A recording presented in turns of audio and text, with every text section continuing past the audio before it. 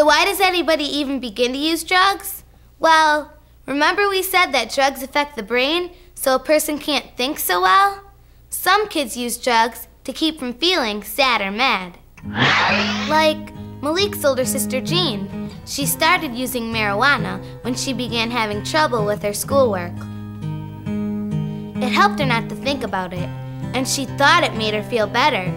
But of course, it didn't help her schoolwork because she couldn't think as well. Okay, it's always something. And one of Jillian's friends, Adam, was really sad and angry that his parents were getting a divorce. So he started drinking beer because the alcohol changed his brain so that he didn't have such bad feelings. Oh, who needs you? One big reason kids start smoking and using other drugs is because it makes them feel grown up, because they are doing something only grown-ups are allowed to do.